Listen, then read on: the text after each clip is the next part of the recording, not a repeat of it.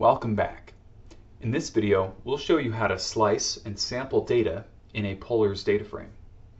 Sampling is a task often associated with statistics and machine learning. As a data engineer, you may be part of a team that supports data scientists. For this reason, we've included this lecture to cover some of the most common tasks of slicing and sampling. I've gone ahead and preloaded our employees CSV file here in the Jupyter Notebook. As a reminder, this dataset is completely fictional and does not represent real people. With that said, let's dive in. First, let's talk about slicing. If you want to extract a specific range of rows from your data frame, you can use the slice function. Let's test this function by slicing our data variable starting at index 5. Within the function, we'll pass 5 as our starting position. Next, we need to tell Polars how many records we want to return from this position. Let's pass 7 and run the cell. This returns a slice of our data frame. Notice how employee ID 6 is the first record we get back. How can this be when we specified 5 as our starting point? Remember that in Python, our index starts at 0.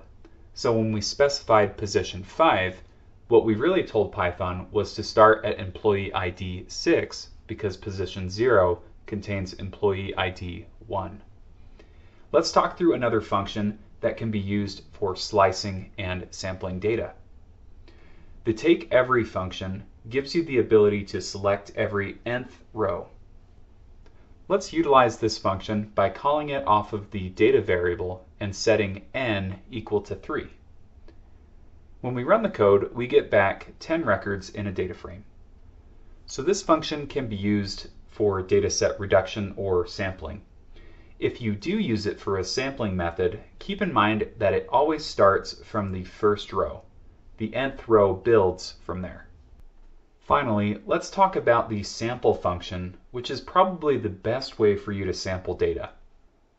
By default, this function will return a random sample of our dataset with the specified number of rows we're looking for. Let's say that we want 10 rows of data. We'll call the sample function off of our data variable and then pass 10 into the function. When we run the code, we get back a randomized selection of our employee data. If we run the code a second time, you'll see that our 10 records change. And this is because it's randomly pulling from the dataset. Rather than passing the number of records you want, you can also specify the percentage of data that you want to sample. This is handy for when you have data coming through a pipeline with various row lengths, and you want the same percentages of the data going into both testing and training. To demonstrate this, we'll call our sample function again and set the fraction argument equal to 0.5 or 50%.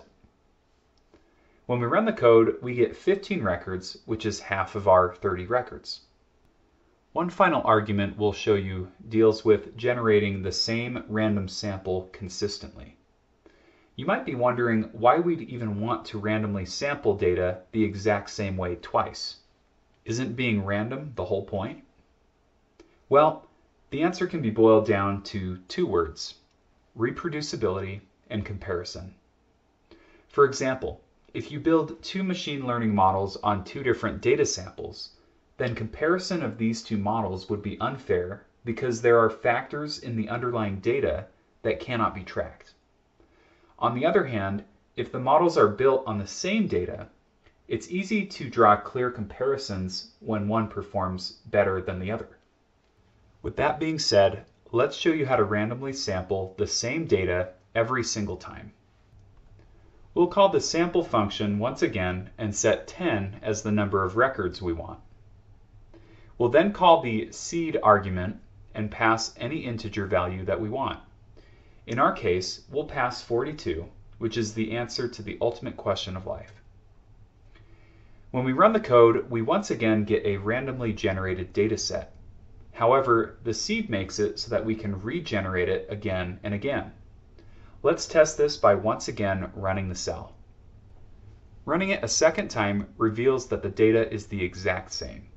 Still randomly generated, but reproducible. And there you have it. You now know how to slice and sample data in a Polars DataFrame. This should give you the experience you need to support a data science team and work on machine learning pipelines. Thank you for watching, and we'll catch up with you soon.